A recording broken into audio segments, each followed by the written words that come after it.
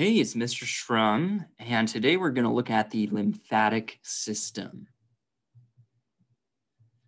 The lymphatic system has three primary functions. One, to transport excess tissue fluid back to the bloodstream. Two, to transfer absorbed fat from the intestine to the blood. Three, to provide immunological defenses against disease-causing agents. So let's take a deeper look into the lymphatic system. It is closely related anatomically and physiologically to the circulatory system. The lymphatic system is also a series of vessels. The smallest vessels of the lymphatic system are also known as capillaries. The vessels of the lymphatic system and circulatory system are composed of the same three layers. The lymphatic system is unique in that it is a one-way system that transports fluid to the circulatory system. And here we have the structures of the lymphatic system. The lymph capillaries are one cell thick microscopic vessels found within most tissues. Lymph capillaries are highly permeable and allows fluids from the tissues to enter. For example, within the villi of the small intestine are lymph capillaries known as lacteals. And these lacteals transport fat byproducts away from the digestive system. Once tissue fluid enters the lymphatic capillaries, it's called lymph. Lymph contains nutrients, oxygen, hormones, fatty acids, toxins, and cellular waste products. Lymph capillaries merge together to form larger lymph ducts. Lymph ducts are the vessels of the lymphatic system. The walls of the lymph ducts are similar to the veins in our body because they have the same three layers and one-way valves that prevent backflow. So it's very similar to the heart system. The pressure that pushes lymph through the lymph ducts comes from the massaging actions produced by nearby skeletal muscle contractions. And here we have the lymphatic vessels here. Very similar to the heart valves and preventing backflow. Lymph ducts continue to merge together until eventually they empty into one of two principal vessels. We have the right lymphatic duct and the thoracic duct, seen here and here. The right lymphatic duct drains lymph vessels from the right upper extremity, right thoracic region, so right here, and right side of the head and neck. It then empties into the right subclavian vein. And on the other side, we have the thoracic duct. That drains lymph vessels from the rest of your body. The main trunk of the thoracic duct ascends along the spinal column and empties into the left subclavian vein. The cisterna chyli is a small holding sac for lymph. It's located near the lower end of the thoracic duct where the left and right lumbar trunks merge together. So right there.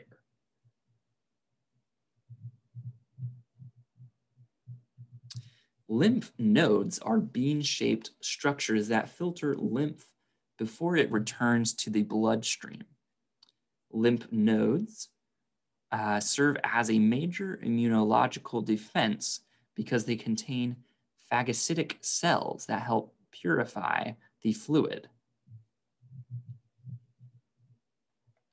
Lymph nodes usually occur in clusters in specific regions of the body. We have cervical nodes, axillary nodes, pairs, patches, inguinal nodes. Those are listed here.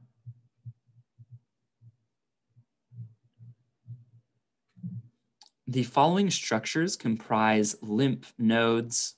The afferent lymphatic vessels enter the lymph node capsule, creates the framework of the lymph node. The lymphatic nodule, that's compartments within the lymph nodes. Germinal center, the middle of the lymphatic nodule contains phagocytic cells. Sinus, lymph circulates through the sinus, and then the efferent lymphatic vessels exit the lymph node. So A for enter, E for exit. E for exit is the easiest way for me to remember which is which. So E for exit, A for enter, even though enter is not an A. Lymphoid organs include the spleen, the thymus, and tonsils. The spleen is a cup-shaped organ located inferior to the diaphragm and posterior to the stomach.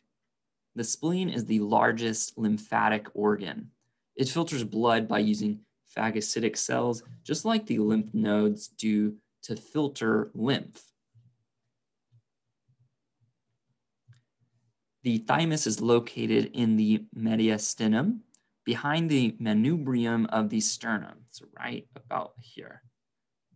The primary function of this lymphatic organ is to take lymphocytes, a type of white blood cell, and process them into T cells, which help fight off infections.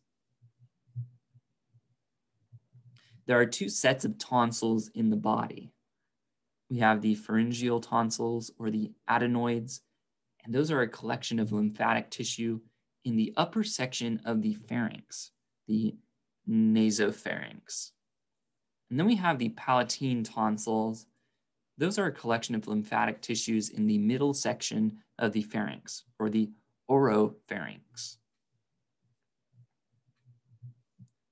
Structures of the lymphatic system include these that we talked about: capillaries, lymph ducts, nodes, and organs, lymphoid organs. And all of these structures help this system to transport excess tissue fluid back to the bloodstream, transfer absorbed fat from the intestine to the blood, provide immunological defenses against disease-causing agents.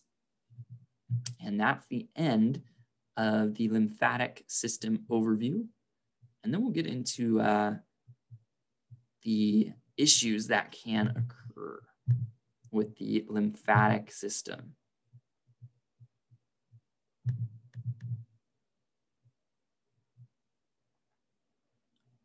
So we talked about the three primary functions already. And it's a very important system in preventing diseases and infection. However, things can occur in the system itself.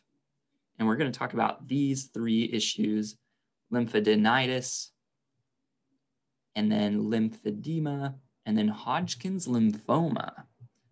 And I have a family member that suffered from Hodgkin's lymphoma. Lymph nodes are bean-shaped structures that filter lymph before it returns to the blood system, or the bloodstream. These serve as major immunological defense because they contain phagocytic cells and they help purify the fluid. But lymphadenitis, swollen lymph nodes serve as a red flag that something is wrong in your body. Oftentimes, it may just be exposure to bacteria or a virus. However, it could also be due to an infection. Swollen lymph nodes are due to an infection is known as lymphadenitis. Swollen lymph nodes are often tender and painful. The location of the swollen lymph node can help you determine what is causing the problem. They're commonly felt in your neck, under your chin, armpits, and in the groin area. What are some of the risk factors for lymphadenitis. Common infections that lead to lymphadenitis include strep throat, measles, ear infections, infected tooth, human immunodeficiency virus, otherwise known as HIV.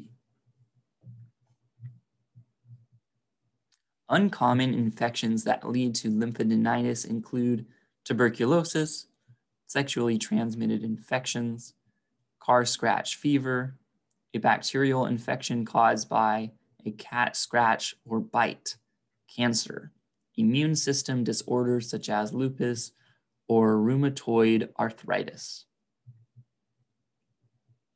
Well, how do you treat this? It depends what the cause is. If it's a viral infection, the individual will be advised to place warm compresses on the swollen lymph node and then wait for the body to heal. For bacterial infections, they'll be given an antibiotic. If it's cancer, the individual will be treated for the type of cancer causing the issue. And then for immune system disorders, the individual will be treated for that immune disorder. Well, how do you prevent this altogether? The best way to prevent it is to make lifestyle choices that help to prevent infections altogether.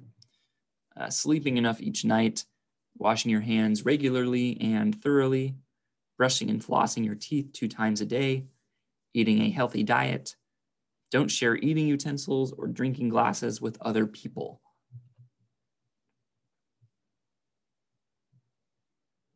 Lymphedema is swelling that occurs to one of your arms or legs due to a blockage of your lymphatic system.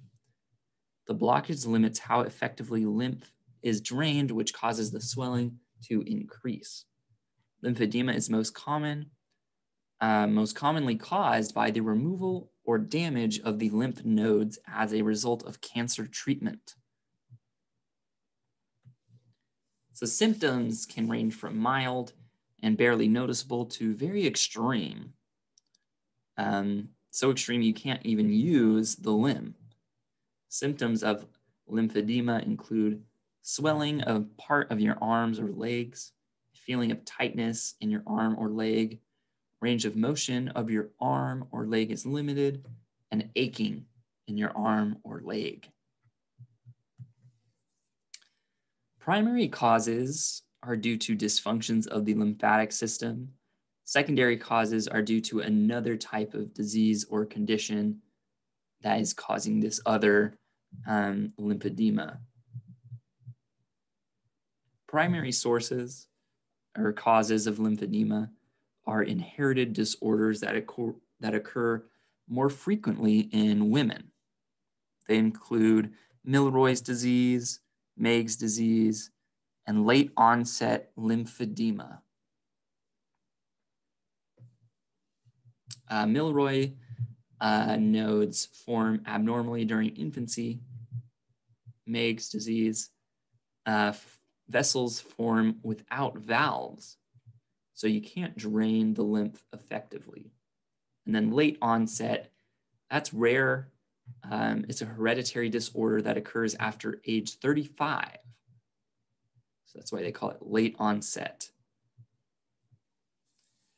Secondary causes of lymphedema are more common than causes of primary causes. So surgery, radiation treatment for cancer, cancer itself, and infections can all lead to lymphedema. Treatment. It can't be cured, but it is possible to treat the symptoms. Light exercises that encourage movement of lymph out of the limb, wrapping the affected arm or leg with a bandage, special massage technique called manual lymph drainage, pneumatic compression, which is accomplished by wearing a sleeve that is connected to a pump that alternates between relaxing and tightening. Compression garments such as long sleeves or stockings that encourage the removal of lymph for the affected limb. Prevention. If you have cancer, there are a few things you can do to help prevent lymphedema. After surgery or radiation, be aware of the affected limb or the limb where the lymph node or vessels could be blocked. Protect the arm or leg, wearing gloves when you work in the garden. Rest the affected arm or leg while you are recovering from cancer treatment. Don't apply heat on the affected limb. Elevate your affected limb as much as possible. Avoid tight clothing on the affected limb. And lastly, we have Hodgkin's lymphoma. That is a cancer of your lymphatic system. It occurs when cells within your lymphatic system grow abnormally and begin spreading to other parts of your body. Another common type of cancer to your lymphatic system is known as non-Hodgkin's lymphoma. Non-Hodgkin's lymphoma is more common. It occurs when a specific type of cell within the lymphatic system begins to grow abnormally. Symptoms: painless swelling of the nodes, constant fatigue, constant tiredness, unexplained weight loss, loss of appetite. Risk factors include being between 15 and 35 or older than 55, a family history. Males are slightly more likely to develop Hodgkin's lymphoma. Treatment includes chemotherapy, radiation, stem cell transplant. And this can depend on several things like your health, your age, and the stage of the disease, and your preference. So chemotherapy uses chemicals to kill cells. Radiation uses high energy beams like X-rays to kill cells. And then stem cell transplant replaces diseased bone marrow with healthy stem cells that grow into new bone marrow. Prevention. Researchers are still working on determining if there are actions one can take to prevent Hodgkin's lymphoma altogether.